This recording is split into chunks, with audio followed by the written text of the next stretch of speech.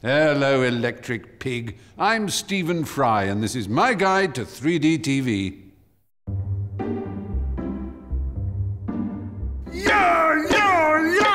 Gosh, the tip of my spear looks like it's coming right through the screen, doesn't it? As if you could just reach out and give it a tweak. Only you can't, can you?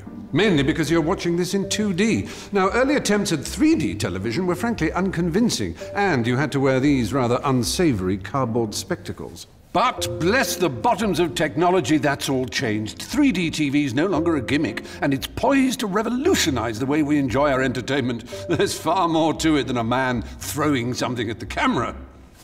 So, you're probably asking, what is 3D TV, and will it make Grandma's eyes pop out?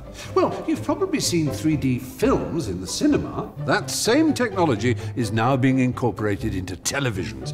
So now you can watch images spring to life in the comfort of your own home. Whoa!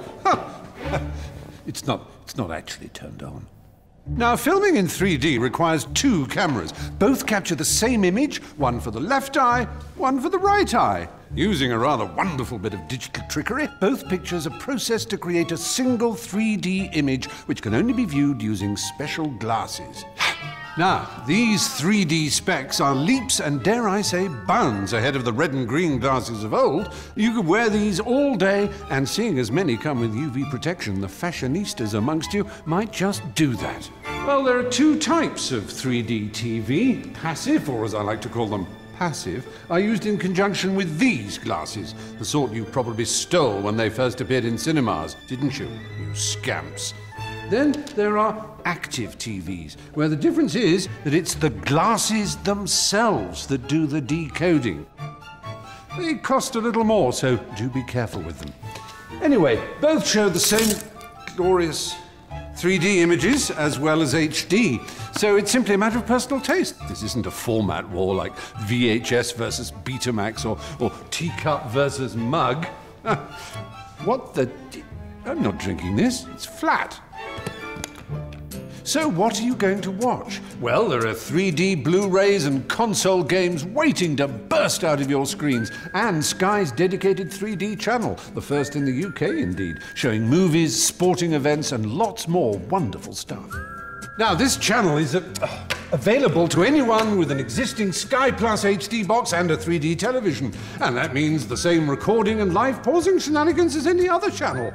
Oh, happy, happy days. So, who are we to thank for this incredible leap forward in entertainment? Well, believe it or not, it's me. Yes, that's right. I, Stephen Fry, invented 3D television. Wait a minute. I'm from Sky. We've worked for years on 3D technology. It's not your invention. Don't be ridiculous. I invented 3D television, and I invented the peephole for the modern-day underpant, an invention that is daily saving lives. Now tell everybody that I invented 3D television. Stephen Fry invented 3D television. Well, there you have it, ladies and gentlemen. 3D TV is finally with us, and it's all thanks to Mr. Stephen Fry. I do hope you'll join me. You didn't invent it. Excuse me, what does that say?